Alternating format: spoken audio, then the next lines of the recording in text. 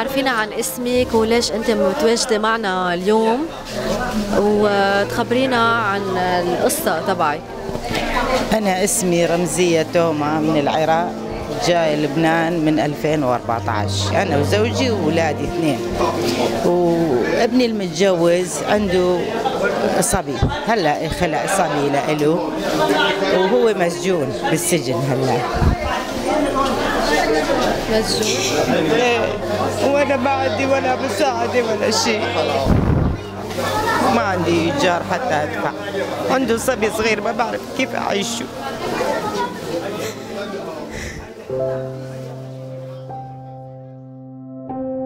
Ramzi's story is an original one, yet is a very difficult one. Her son is imprisoned, her family displaced by war, her husband too old to work. She lives in a world of pain, hunger, persecution for her Christian beliefs, and a constant worry of providing for her family. And we all know that Ramzi is not alone. For every day in Lebanon, in Iraq, in Syria, look now in Ukraine, in Russia, in Africa, on our southern borders, millions of children in the world go without food. Families suffer with no shelter, with no papers. People perish because of the lack of the proper hygiene and medication. Families are forced to leave their homes and loved ones, millions of them without passports. Or worse, they are murdered, not welcomed in countries, or they are threatened to be killed or trafficked because of what they believe in.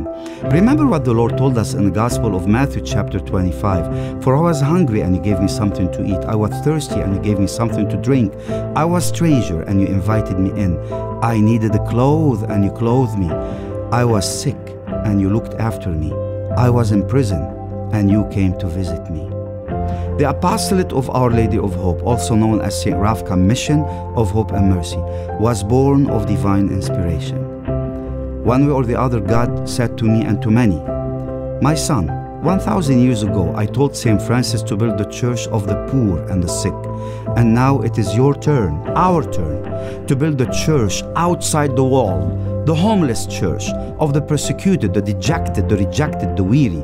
Our mission is truly one of building the Ark of Noah in form of airplanes that could send food all across the globe.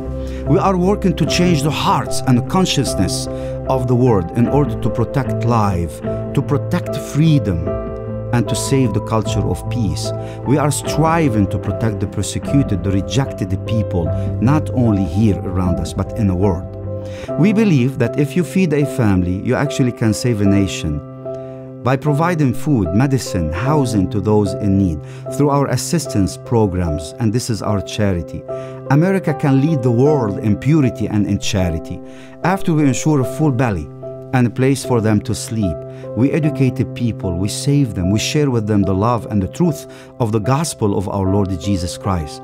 And we save the people at home and abroad by defending their liberty, freeing them from fear, from persecution, human trafficking, forced migration, and possible genocide, by empowering them and by influencing those who can help to change the world.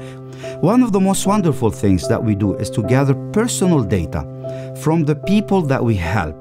We provide that information to local churches and civic programs in order to help families that one day they can be returning to their homes after they have been ripped apart by war, religious persecution, by forced migration, to be reunited through the power of Christ in their homes, in their cities, in their churches or places of worship.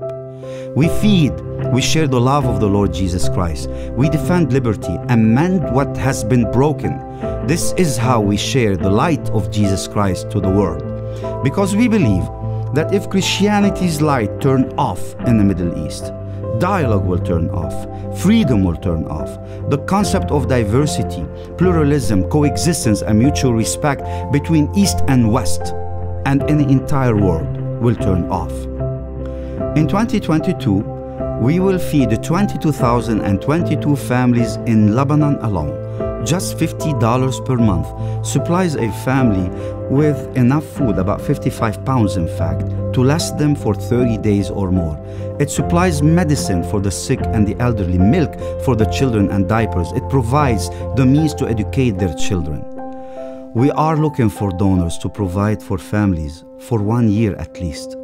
$50 per month This is $600 per year in order to fill their bellies, to heal their wounds, to stabilize them in their lands, to share the love of Christ with them, to educate them, and to empower them to change their family, their neighborhood, their country, and the world, and to prevent us from Armageddon. This is a revolution of solidarity and love.